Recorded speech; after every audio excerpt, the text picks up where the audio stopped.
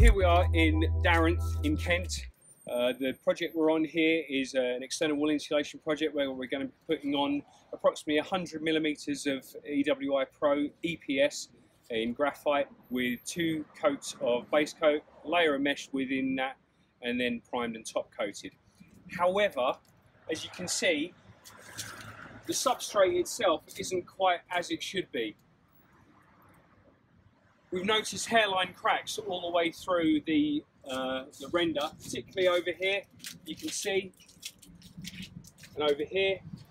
Now this sort of cracking as it goes through the render, it isn't just a surface crack. So what we do is we chase it out, we expose it, and then we find out what lies behind.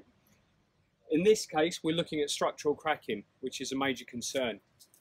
So in order to stabilise it, if you think about if you hurt yourself or you cut yourself, you know, sometimes you can put a sticky plaster over the top of it.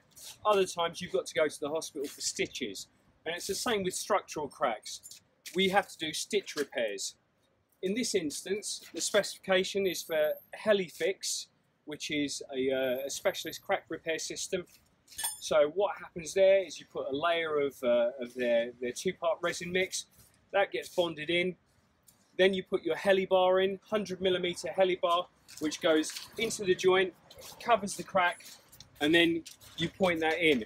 Now once that's pointed in, that sets, and that acts literally just like stitches, as if you were to go to the hospital.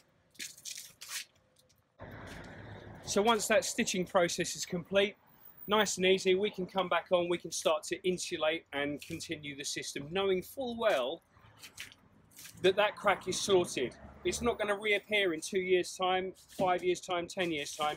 We've dealt with it. It's secure, and we can put our 10-year guarantee on that product. Now, if we're talking about surface cracking or other types of cracks, then we can talk about that one in our next video.